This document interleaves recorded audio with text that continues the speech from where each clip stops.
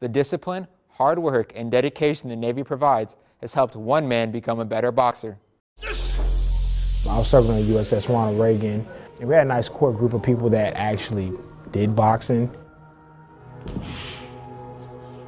You know, even on like deployment, you know, we'd be out there in the middle of the ocean, and you know, you work a 12-hour day between 8 o'clock and 10 p.m.